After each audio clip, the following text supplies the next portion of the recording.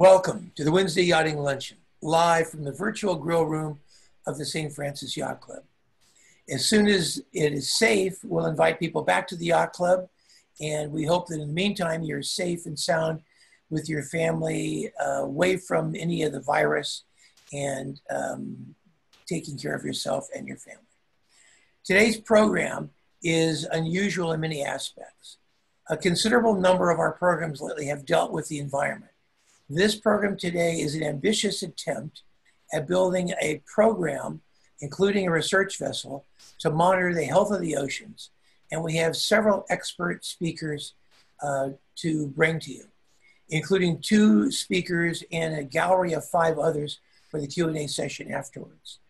We'll hear from Brian Ackerman, who is Director of Marine Operations at the Moss Landing Marine Labs. And we'll hear from Jody Watt, who is Executive Director of Ocean Planet Explorers. Jody Watt was literally born on a boat.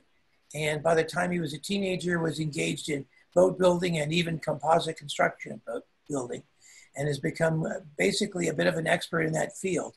All through his childhood, he was involved in boat construction, literally dropped out of high school in South Africa to become a boat builder, and is a credit to the organization today.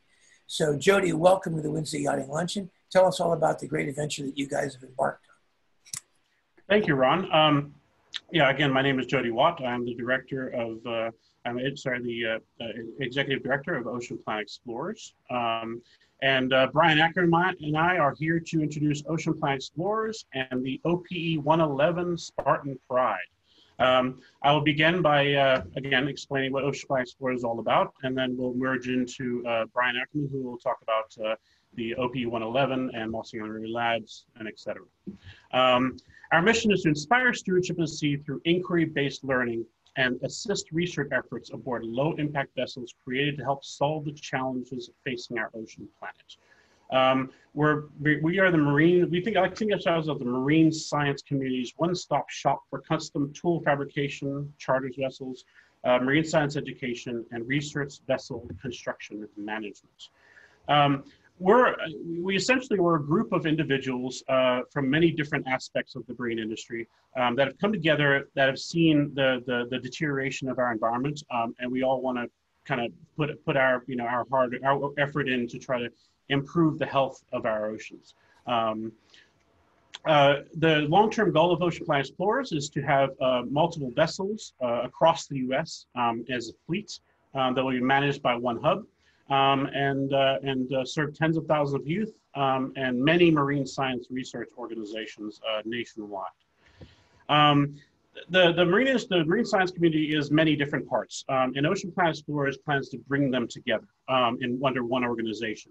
And of course, that's science, education, awareness, and solutions.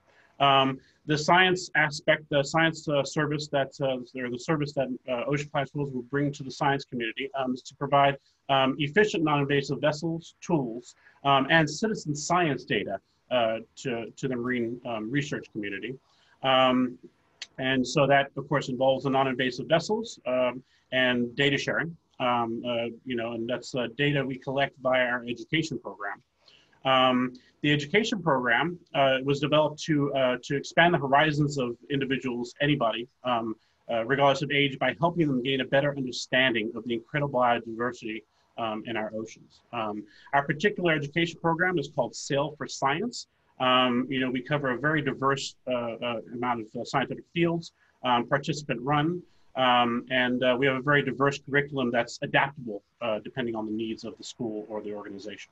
And we also provide funding assistance for the schools, because we feel that just because a school or organization does not have the money to pay for get these youth out on the water and broaden their horizons and understand the incredible world of the oceans, funding should not be a limitation. Awareness. The other aspect of the course is just promoting it to the general public. Promoting the awareness to companies and many, just everybody in general. We'll accomplish this by eco tours, whale watching, Caroline Islands trips, etc. Introduced to the businesses, the corporations, by team building trips, get them on board so that they can spend their dollars towards helping, support the environment and learning about it. scuba diving trips and cage diving trips, and naturalist expeditions on the bay, you know, and just learning about the history of the bay and so on and so forth. Now we get into solutions to facilitate the creation of low-resistant vessels, tools, equipment, which glide as opposed to plow their way through the environment. These vessels the hull shapes are low resistance, and we use the power of the wind, so as not to be as intrusive, you know, to the marine ecosystem.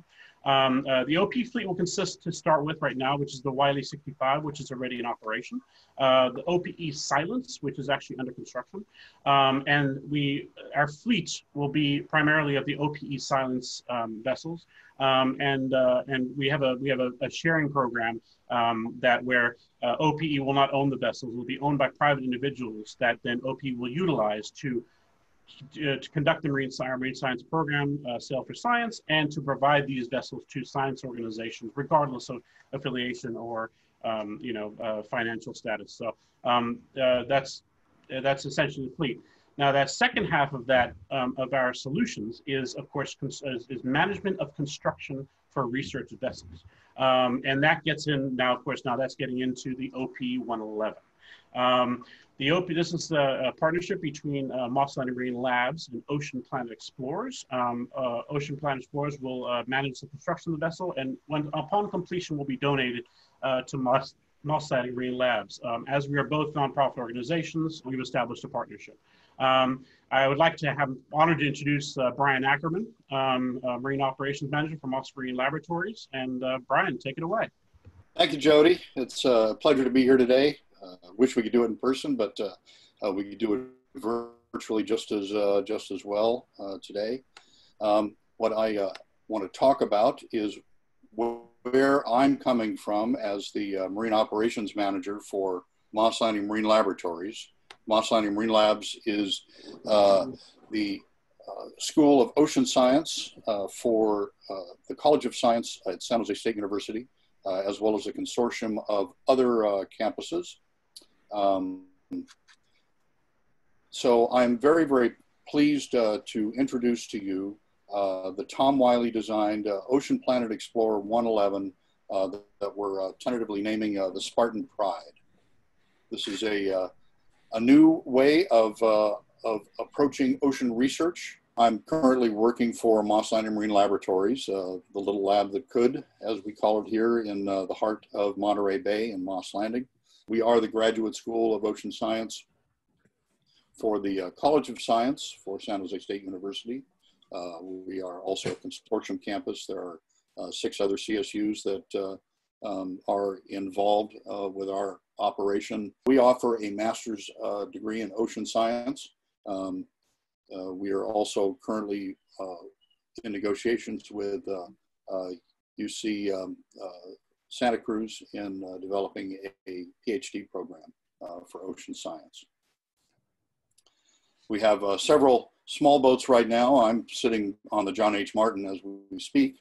The Point Sur was a 135-foot vessel, would travel between the Bering Sea and the Antarctic. She was a great boat for us for a number of reasons. One is that she was large enough to take an entire class out for a class cruise. That's one of our missions, is education. And so both undergraduate and graduate classes would go out on the Point Sur and learn about ocean science. She also did a lot of work for a lot of other organizations, including the National Science Foundation and NOAA, Navy Postgraduate School. That vessel was owned by NSF and managed by Moss Landing Marine Labs. National Science Foundation sold that boat in 2014 to University of Southern Mississippi, and that boat went away. So the reason why we're even looking at a Tom Wylie vessel right now, or any vessel, is because we want to replace the capability of the Point Sur. That's a very important point, though, is that whatever vessel we build has to have at least the same capabilities as the other vessels that we've got in our fleet, including the Point Sur. So, but Tom Wylie very wisely has this quote: "Why are we using Humvees to study butterflies in the rainforest?" In other words, we're bringing these huge diesel-powered vehicles out onto the sea and kind of muscling our way through ocean science. Tom has a very unique aspect on this and is looking at building a vessel that will be much more easy on the ocean, much more designed to flow with the ocean instead of fight it. So the Ocean Planet Explorer 111, the Spartan Pride as we're calling her, it kind of fits that bill. She has a very slippery hull. Tom has a lot of experience in building racing vessels, and so this particular hull is very slippery and very very fast. So to put that in perspective, the boat that I'm on now, the John H. Martin, is running two 650 horsepower John Deere engines, and that pushes her at about 22 knots. This vessel will have 3 generators, each one about 250 kilowatts, so a total of 750 horsepower, more or less, or 750 kilowatts, be about 1,000 horsepower. But those generators can be switched on and off depending upon loads. There will also be a battery system, some sort of energy storage system, an energy management system, probably of a lithium chemistry of some sort, and then 3 electric thrusters. The 2 aft thrusters will be azimuthing, 360-degree azimuthing. The forward thruster will be a drop-down azimuthing thruster. So when we're under sail, that one will be retracted up into the hull. So what this does is it allows us to operate silently for a number of hours. My goal is to be able to run this boat for 8 hours at 3 knots on battery power alone, so that if we are doing acoustic studies with cetaceans, we can have a hydrophone in the water, and we won't have the diesel engine thrumming in the background. We'll just have a little bit of bubble wash on the hull. She has a 11,000 pound or 10,000 pound A-frame on the back. We are planning on using the mizzen boom as another crane. It'll be hydraulically operated. The sail controls will be automated to a great extent, so we can run with a small crew. This boat is going to be tough. We're building her as a composite construction, carbon fiber, Kevlar at the waterline on the leading edge of the keel and the rudder. Carbon fiber is 5 times lighter than steel of the same strength. The other advantage of this is that it is a lot easier to maintain. In my deckhand days, I spent countless hours on the working end of a needle gun, and this vessel will not have to have that level of care. Once she's in the water, she'll require periodic haul-outs to refresh bottom paint, but even that will be different from what is normal.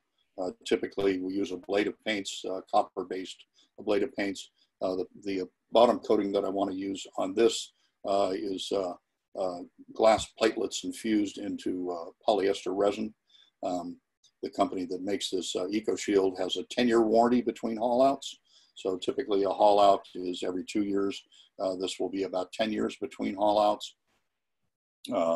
And the more that you polish it, and it can be polished with a little ROV that just mows the lawn essentially up and down the hull, the harder and slicker the coating becomes.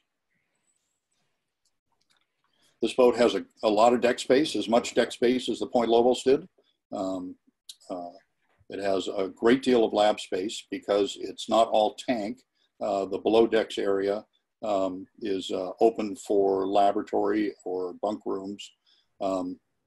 We're going to make the machinery spaces modular in nature so that you can open up some soft patches on the deck and remove or replace machinery as technology advances. For example, we can get rid of the diesel generators and put in hydrogen fuel cells and hydrogen generators. So we want to make this as easy as possible.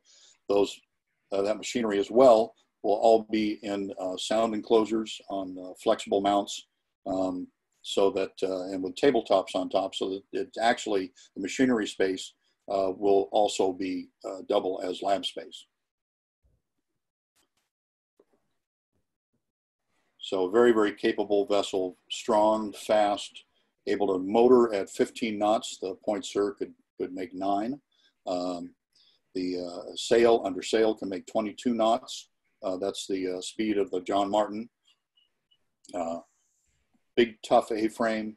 We're going to have a Unol, what's called a Unol's deck pattern of sockets on the deck so that we can bolt down various machinery on 2-foot centers. So we can put another knuckle boom crane on if we needed it for a particular mission that would just bolt into place. So the major benefits of this boat, the increased range, because you can utilize the wind. Unsurpassed maneuverability. We're designing this so that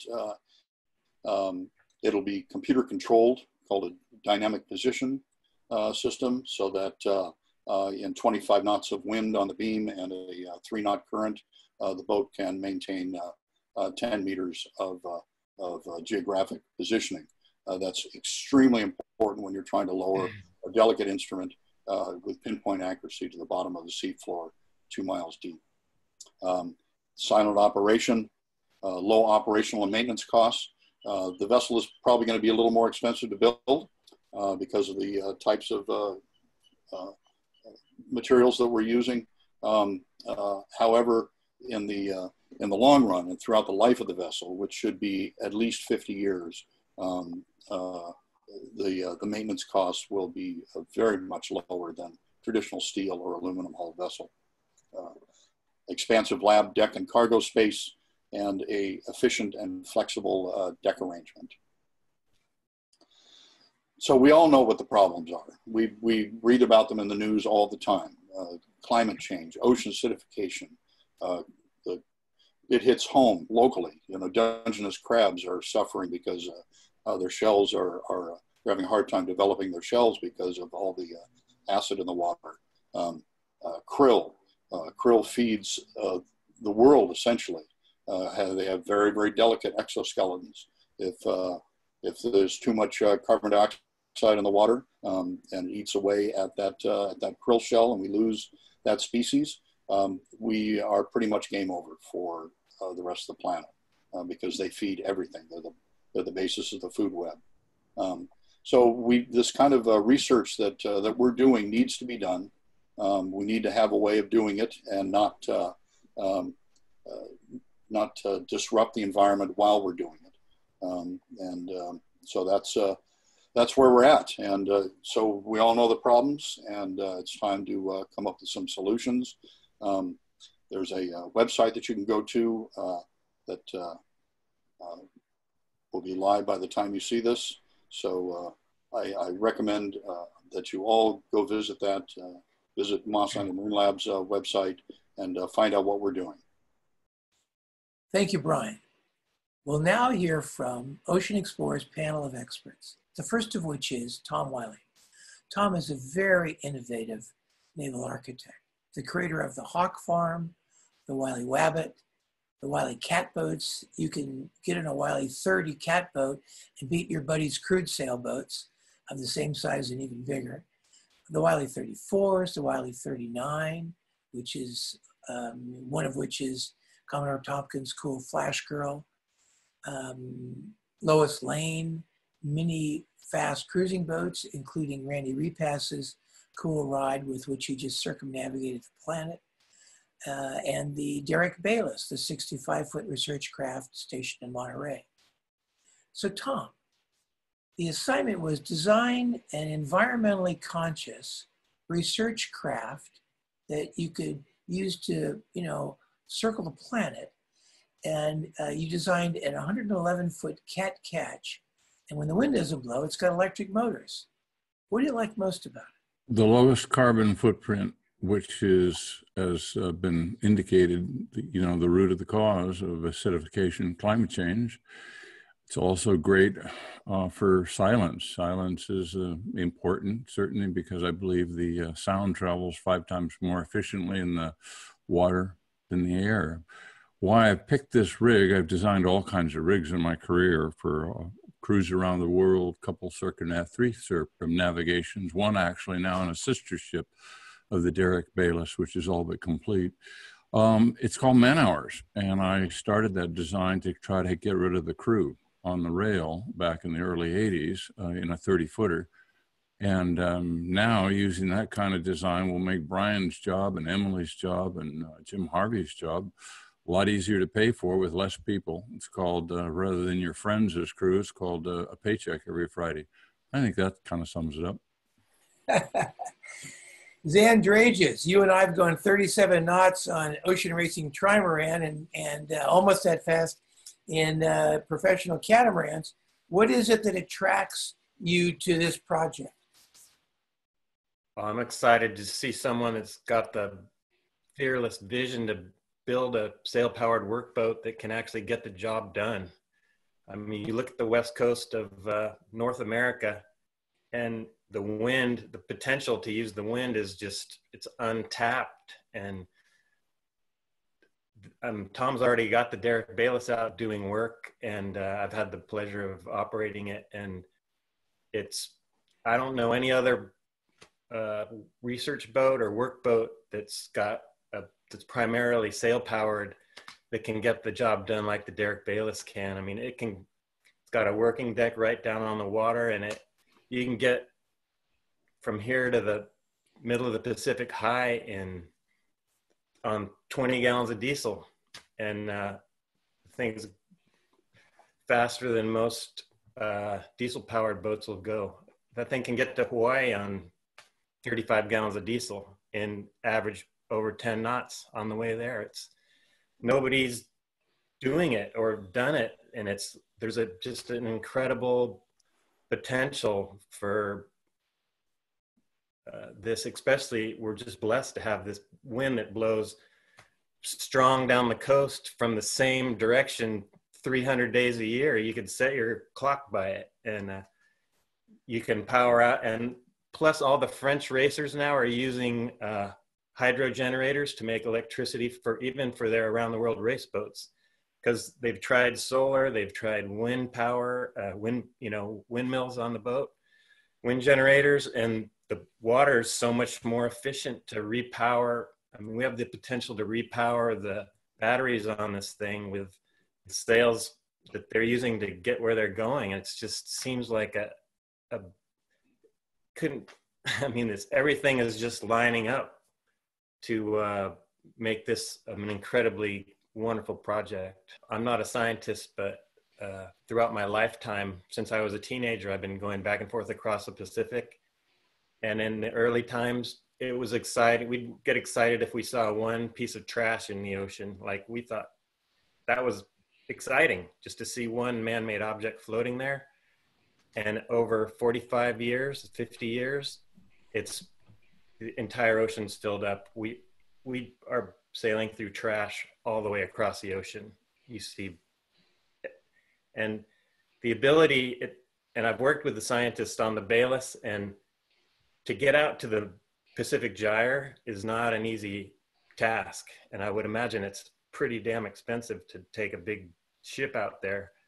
And you have the potential to get out there from Moss Landing in 4.5 days with 0 fuel cost, to make the ocean accessible to these scientists with a vessel like this just seems like an incredible opportunity. Great.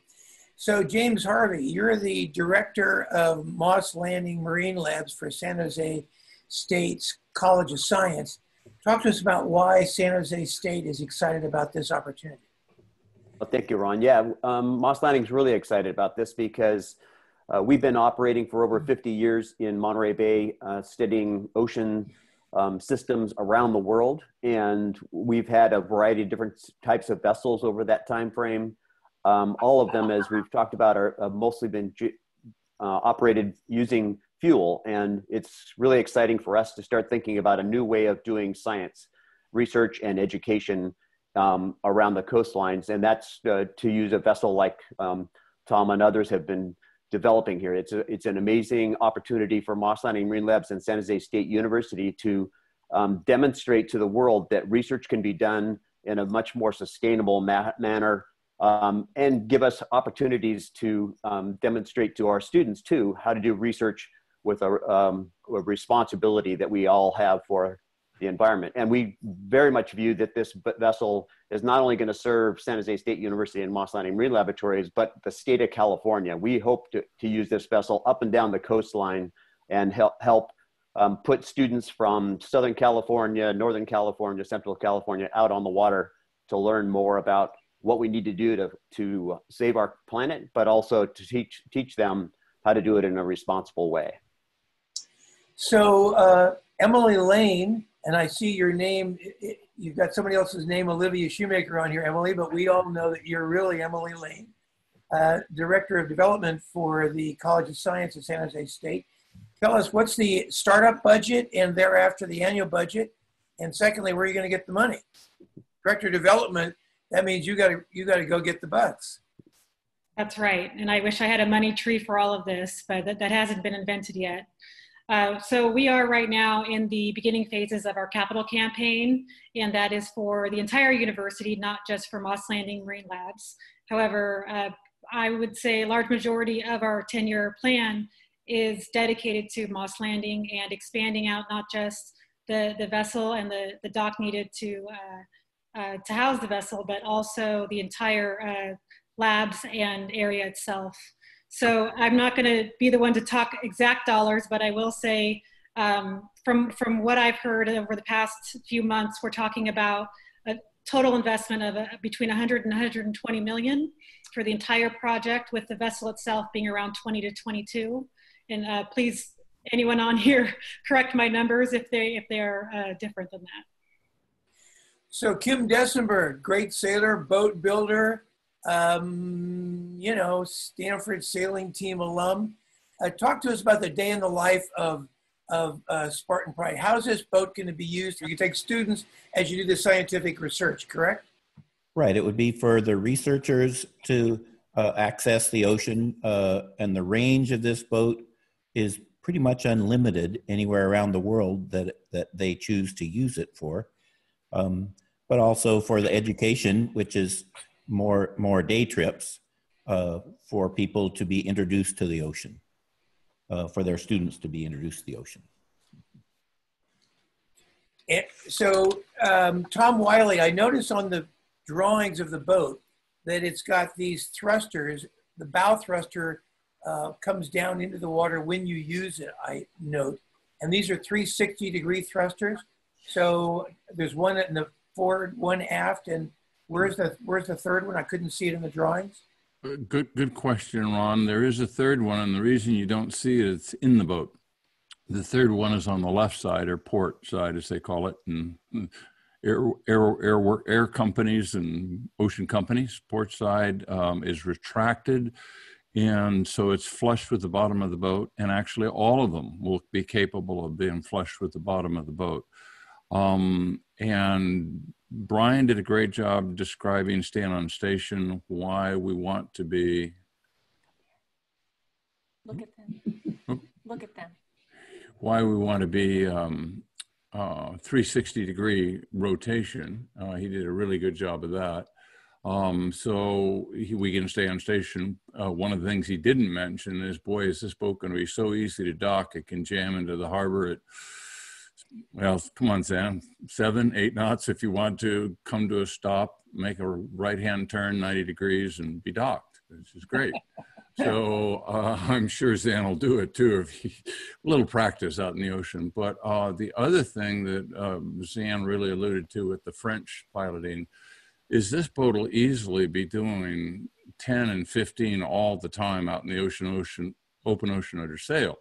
Well, Brian doesn't want to go that fast. Fine. What speed do you want to go, Brian? Well, I want to go 4 today. Fine. Zan's going 10, 15, -4. All that speed we drop all 3 props, even though we're not using them to motor the boat, and we charge up our batteries. And this part of the technology is certainly being played with here or there in the world by wizards. You know, California isn't the only state with wizards, but we're going to be really one of the first people with a boat that'll sail like a witch and motor like a witch. It's pretty cool. So Brian, you're going to basically be generating power using the sails and driving the props through the water, essentially like a windmill underwater, effectively. Right. So if you had no wind, how long could you cruise the boat at what speed? And then tell me how much you think in terms of wattage you'll be generating when you're sailing the boat. Right. So a lot of that is still to be determined by engineers. I'm working with BAE Systems, who did the propulsion system on the Matthew Turner up in the San Francisco Bay Area. That's a hybrid, serial hybrid design with electric thruster, diesel generator, and a battery system. It all depends on how many batteries we can fit on board and the size of that bank. I'm hoping that we can get 8 hours of operation at 4 knots under electric power alone. The generators will be auto start and they'll come online as needed.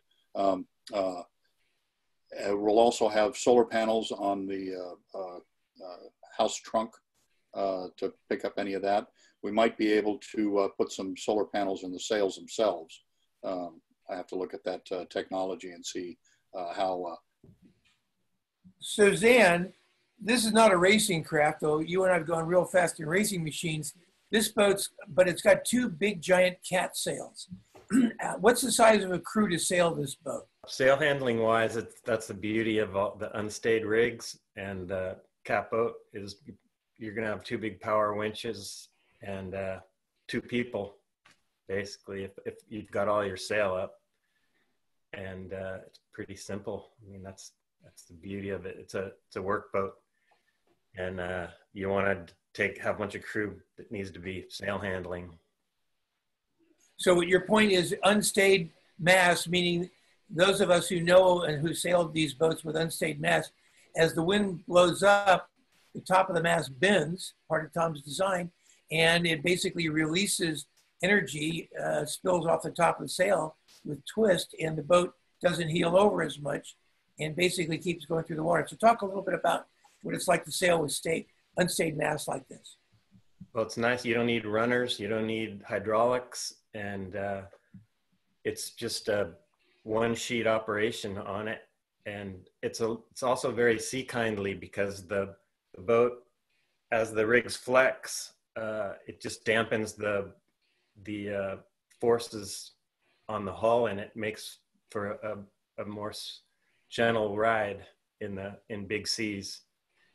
And it's just the simplest.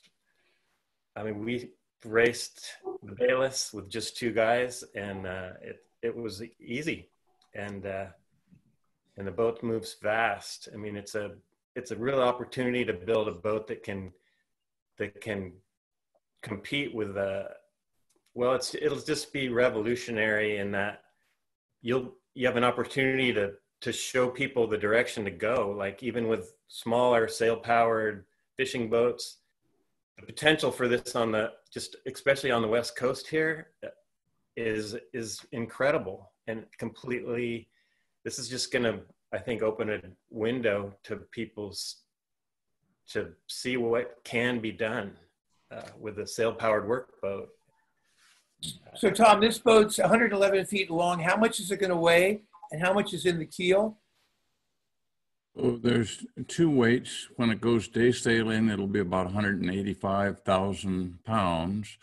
And in the keel will be in the neighborhood of 20 and 25%, or in the low 45,000 pounds of lead. Then the other weight is actually part of the maintenance.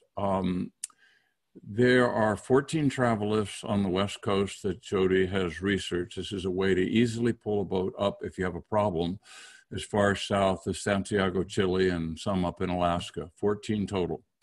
And so this boat will, when it gets a certain amount of load, will be 100 metric tons. And that's when the buzzer goes off on these travel lifts. So it's kind of a production way to haul a small ship.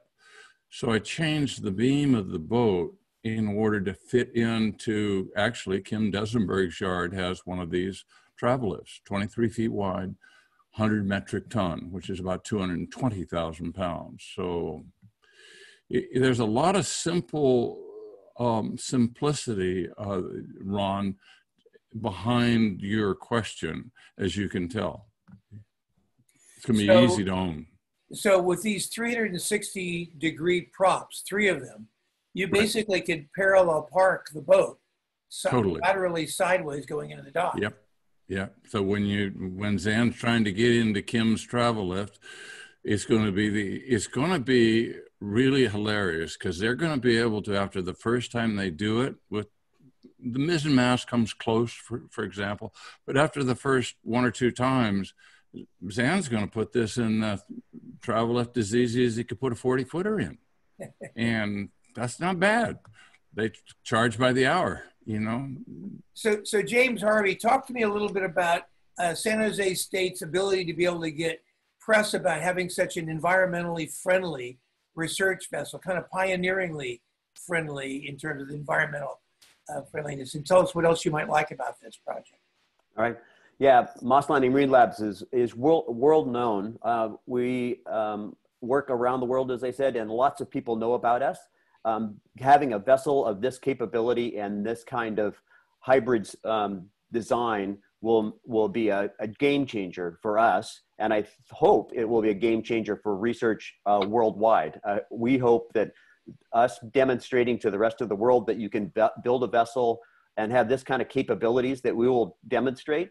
And hopefully we'll modify the vessel over time to make sure that it's doing what we want it to do, that eventually I think the rest of the world will understand that this is the right way to go as far as new research vessels.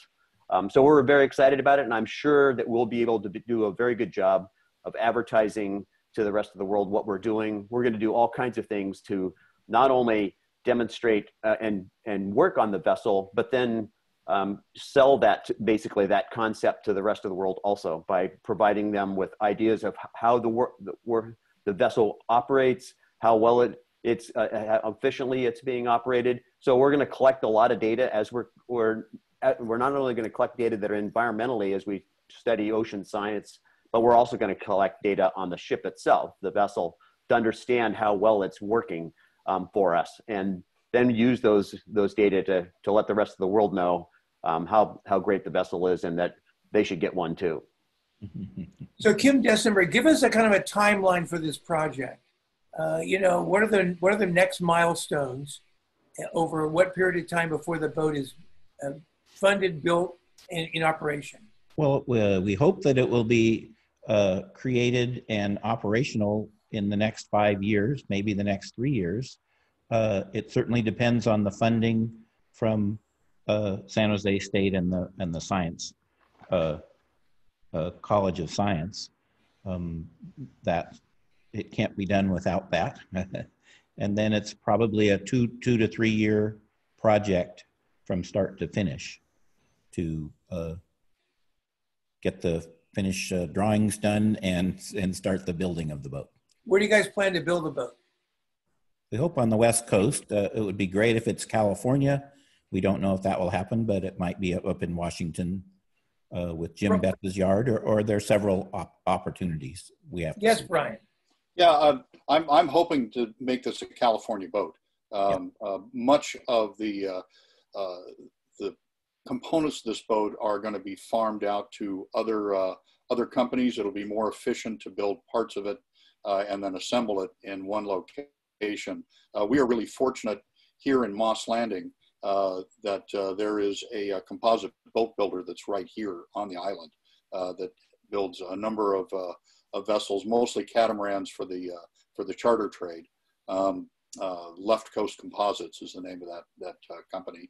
But also Jody's Jody's company, Ocean Planet Explorers, will be supplying us with the parts, maybe the deck house, bulkheads, that sort of thing, and then we'll assemble it all here in Moss Landing. We are blessed in Santa Cruz, in the Santa Cruz area, the Monterey Bay area, but especially Santa Cruz, is kind of the mecca of composite boat building on the West Coast. There are a ton of very, very talented people that are here on the West Coast that could be involved in this project. And I think that, you know, a lot of times these vessels are being now built overseas in Spain and Turkey to save money. I think we can actually save a lot of money by building it locally. Why do you say that?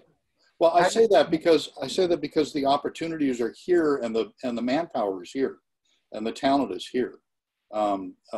If you build a boat in a foreign country, you have to have an advanced team that's there monitoring that ship build, and then you have to commission and deliver it at some point.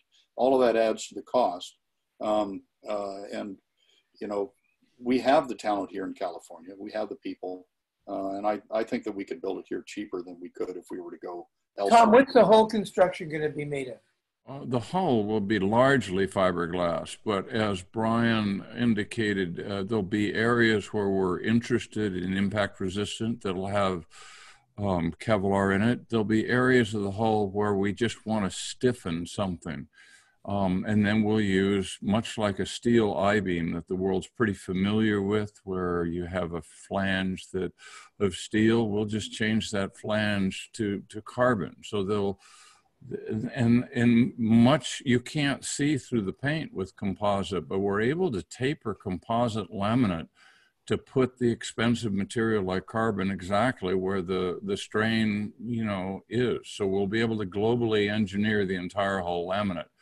It'll have core, probably at the moment, the majority of the core would be Core Cell as a brand name, which is a foam brand name. A lot of experience with that.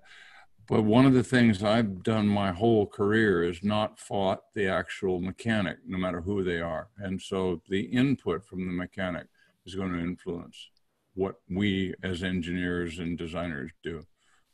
So Emily, there are capital campaigns in every school, and schools, you know, make their names sometimes by building buildings and or launching cool programs that basically advance science in a particular area. This project's got multiple aspects to it. It's environmentally interesting and innovative and creative.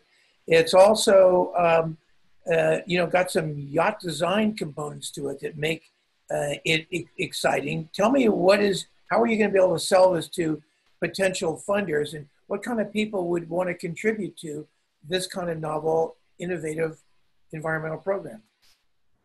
Absolutely. I think that we have we are the best kept secret in terms of where we are located. We're in the heart of Silicon Valley in San Jose. People don't necessarily think of us as researchers or innovators, but we've actually been doing this for, well, the College of Science itself is 87 years old, and the university is 160. There's not a major company in Silicon Valley that doesn't have either a founder or a CXO level that is a San Jose State alum. We have very active boards and across all colleges. And the great thing about this project is that all said and done, it will be a remote campus that is interdisciplinary in nature. So the College of Engineering, Industrial Design, Arts and Humanities will all have space in this area that will bring Moss Landing Marine Labs just an abundance of more resources than it currently has. And so whether it's public-private partnerships, whether it's alums that just want to, slap their logo on the boat, and I joke around and say we're going to NASCAR this thing out. I think that there's a number of opportunities for folks to continue to be engaged and to leave their legacy at Moss Landing Marine Labs. Great. Well, listen, it's been quite exciting listening to you guys talk about this program. Jody, let's wrap up with you.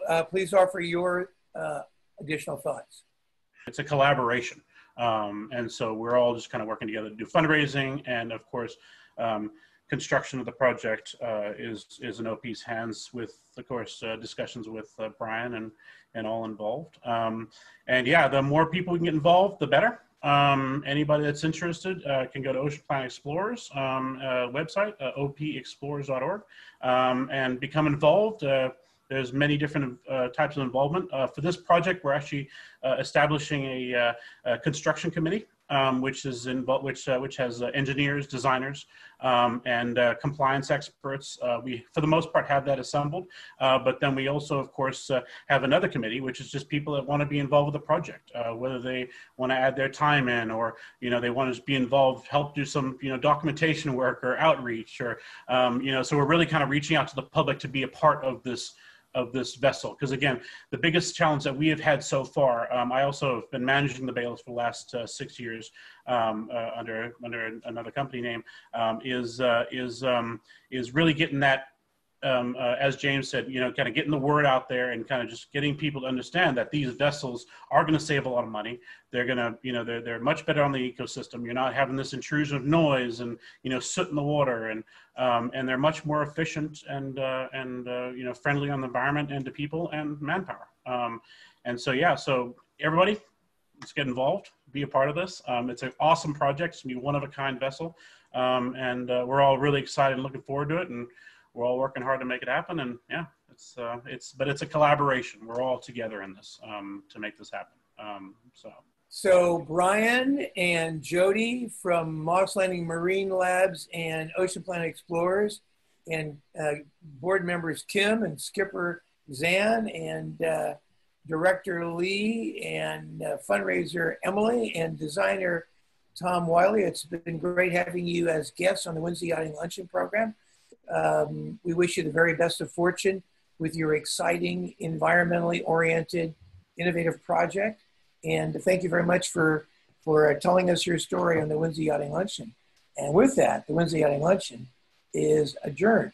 Thanks, everybody. Bye-bye. Thank you. Thank you, Ron. Thank you. Thank you, everybody. Bye.